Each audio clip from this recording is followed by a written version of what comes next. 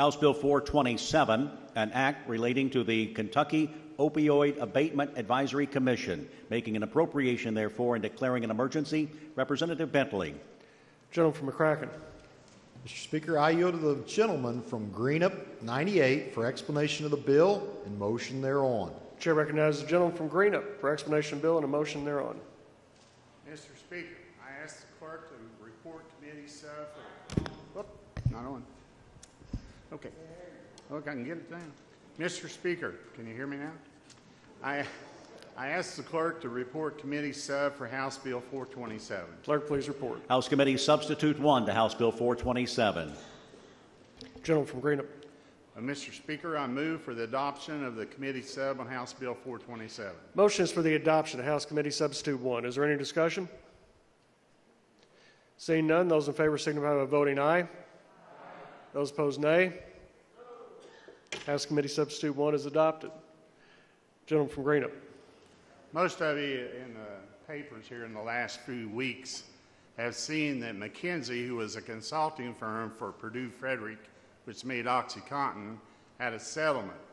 Kentucky settled for approximately over $10.8 million with McKinsey. Now, the global settlement is coming.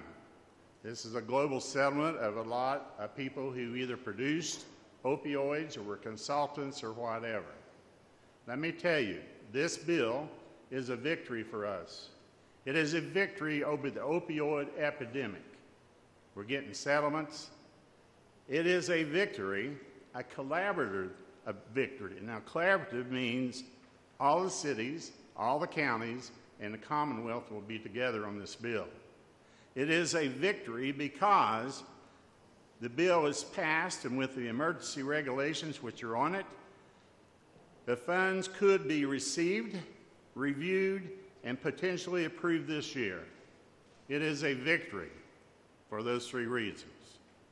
House Bill 427 represents a collaborative agreement among counties, cities, and the Commonwealth to distribute the proceeds of a potential settlement against certain opioid manufacturers and distributors.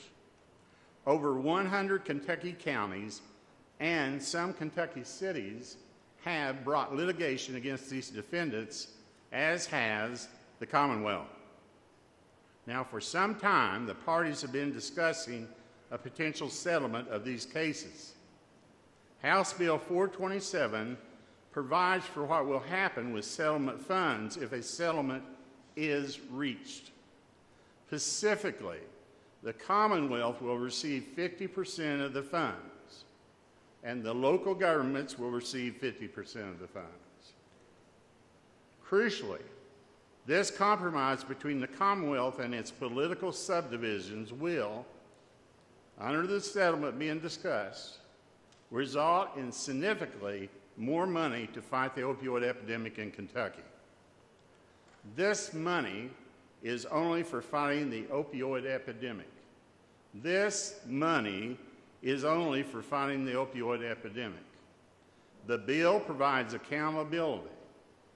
The bill provides accountability and will prevent fraud and waste, ensuring every dollar ends up where it's needed most. In sum, House Bill 427 will put us on the path to victory over the opioid epidemic. Thank you, Mr. Speaker. And Mr. Speaker, if there are no questions, I move for the passage of House 427 as amended by the committee sub.